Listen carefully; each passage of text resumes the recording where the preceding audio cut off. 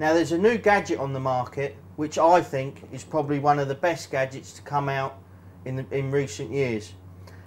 The reason that it's so good, as you can see, I've got 4 shot on the line here. Now if I were to be putting a big bag of fish together in excess of 100 pounds, the amount of strain that would put on the line is phenomenal. Now it's a very strong, durable line, but I would still run the risk of breaking off, and that is the last thing I want.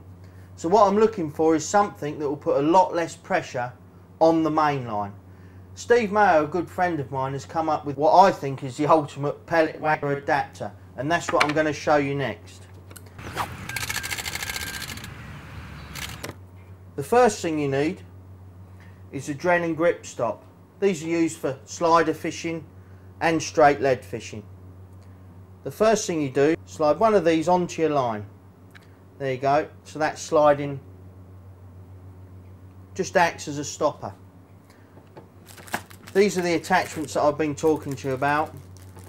Now the best thing about these is they take all the stress and strain off of your main line. So when you're catching fish, you're not going to have any weak spots whatsoever.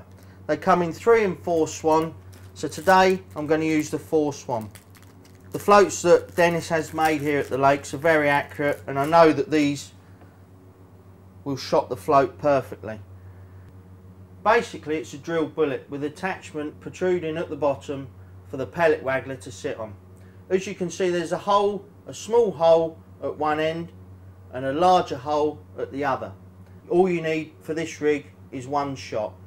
You put the line through the small hole and that knocks on to the stop that you've already got on the line. Then you need an SA shot or an AA and pop that onto the line, and this shot will sit nice and snug into the hole of the adapter. As you can see, apart from that 1 shot, there's no weak spot at all on the line. The float can be slid onto the adapter and away you go.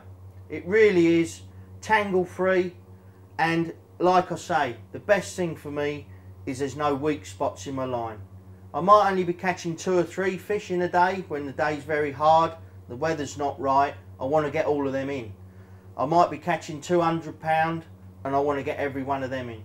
This to me is the best way of doing it, and this is the attachment I will be using later in the session.